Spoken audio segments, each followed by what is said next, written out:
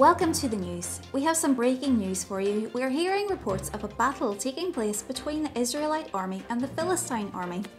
Hold on, no one has actually started fighting yet.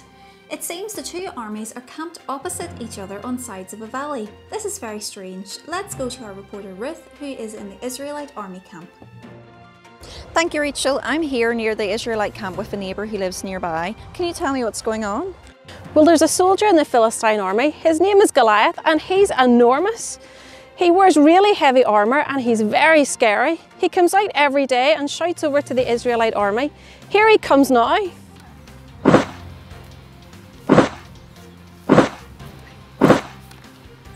Choose someone to come out and fight me. If you win and kill me, the Philistines will be your servants. But if I kill your soldier, you all must be my servants. Come on, let's fight! And why will no one fight him? Because everyone in the Israelite army is too scared. No one will go and fight him. And how long has it been going on for? It must be nearly 40 days now. He comes and shouts every morning and every evening. Thanks, Roberta. We'll keep you updated as this goes on. Back to the studio. Breaking news, we are hearing that finally someone is going to go and fight Goliath. Reports are telling us that someone called David is going to fight the giant soldier. Hold on, that can't be right. David isn't even a soldier. Reports state that he was coming to give food to his brothers who are soldiers and has now volunteered to fight Goliath. Let's go to Ruth, who is at the scene. Ruth, can you tell us anything more about David? Reports say that David is a shepherd boy but has experience in killing a bear and a lion that came to attack his sheep. He's been given permission from King Saul to fight Goliath but has turned down armour to protect himself.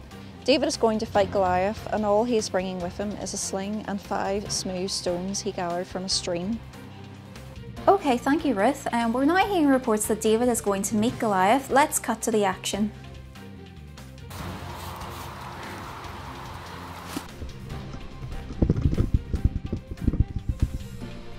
Whoa, amazing scenes there from the valley. David has beaten Goliath.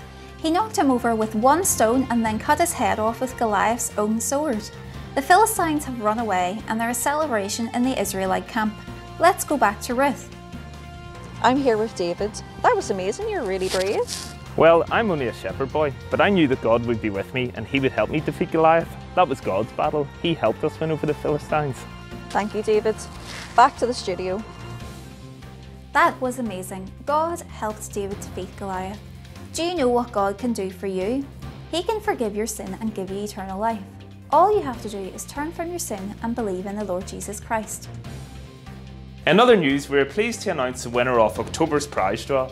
Well done, Elam Watson. Thank you for all your hard work taking part in our quiz. If you want to be in with a chance of winning November's prize, enter the quiz using the link under the title of this video. Thanks for watching and don't forget to follow us on Facebook and YouTube. See you next week.